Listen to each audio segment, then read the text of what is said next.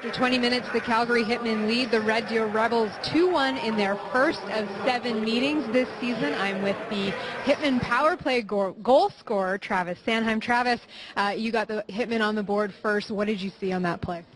Yeah, we just, it was kind of a scrambly power play, but, I thought the guys worked hard to get the pucks back when we, kind of turned it over, and, we moved the puck around decently, and, Beener ended up giving me a good pass, and I just kind of snuck it in there.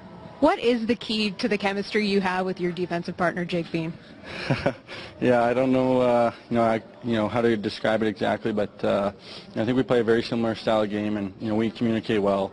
Every time we come off from a shift, we're always talking and going over, what we need to do better and things that we did great. And, I think that's just, for us, that's how we get better. And, we're just there to help each other out. 3 goals already for you this season. What are your expectations for you this year?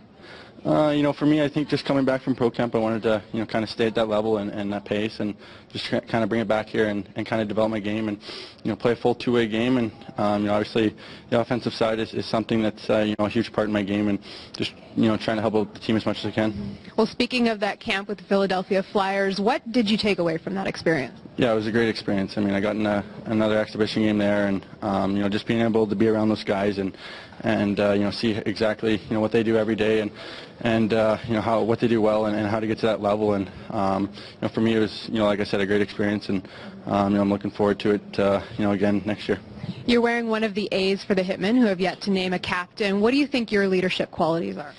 I think for me it's just, like I said, I'm, communicate and try to help out the guys as much as possible, and especially the young guys. They're new to the league, and I remember, my first year, being scared and, not really knowing, exactly what to expect and stuff like that, and I'm just trying to help them out and try to lead by example and, talk in the room and stuff like that, and try to provide leadership.